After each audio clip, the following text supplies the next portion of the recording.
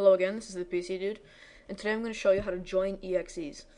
There are a lot of programs on the internet that do this, but usually they make antiviruses go crazy because they detect the signatures it can leave in the exes.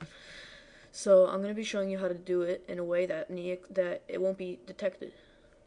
So these are the two programs I'm joining, Calculator and Notepad. Very simple, but for example you could replace these with anything you like. For example, a cool game, and then maybe a Trojan. I'm not endorsing that.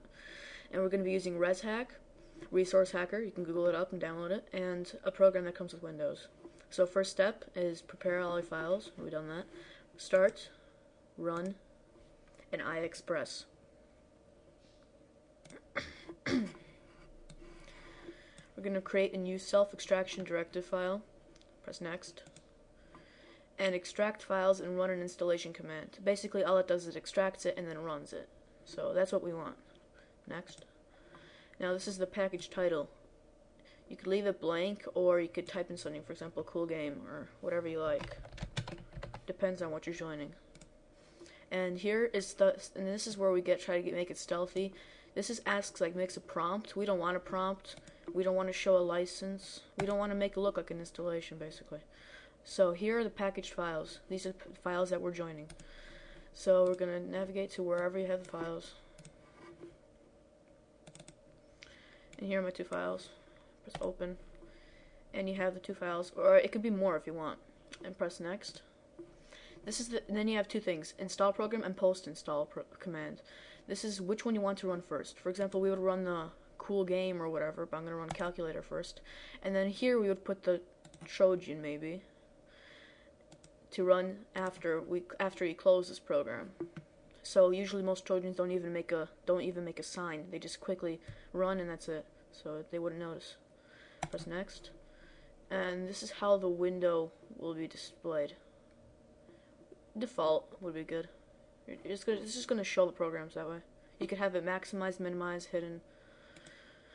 And you don't want a finished message. You want to make it look as if he's just running a program. So press next. And this is the target name of the package. So I'll just put it in the same folder. And let's make it cool game or whatever. Save. And here we have hide file extracting process animation from user. Yeah, because again we want to make it look as if it's just a normal exe. And that's optional. You don't really need it. Next. And then this is a choice if you want to restart the computer. Just make it no restart. And here, if you want, you could save this package so you can edit it later or etc. I'm not going to save it. And press next. And then command prompt opens and it makes the Win32 cabinet self-extractor. Now that may look suspicious, but this is where editing comes in. We're going to open Resource Hacker.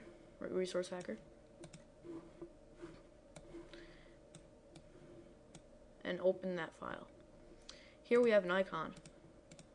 As you can see, these are the two icons.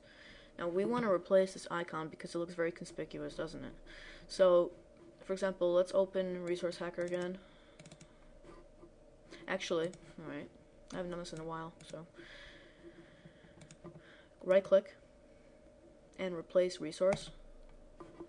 And here, open file with new icon. This makes it really easy.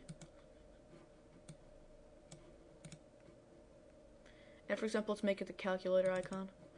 So here we are, and you can just press replace. Check that out. Now it'll look like a calculator. So press file, save, and to refresh it, it should be refreshed. Here we are. And also, as you noticed, there is a Win32 cabinet self-extractor that looks conspicuous, so you could try to use a hex editor or some other programs to get that out. Maybe even ResHacker can get it out. Let me try.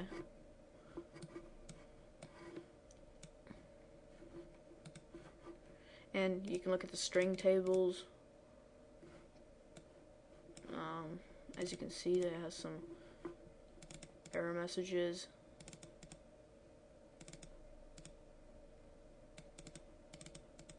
Well, you could look around and try to find it.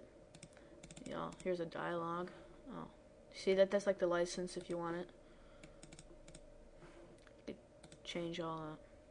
Version info. This is very useful sometimes. Oh, here we are. I think this might be it. Company name, Microsoft Corporation. The PC dudes work. And here we are, file description. Change it, whatever you like. This will be super cool game. And for some strange reason, there's no quotation at the end, so let's just leave it that way. And you could keep, you know, changing it. Compile script. Done. File. Save. That's done.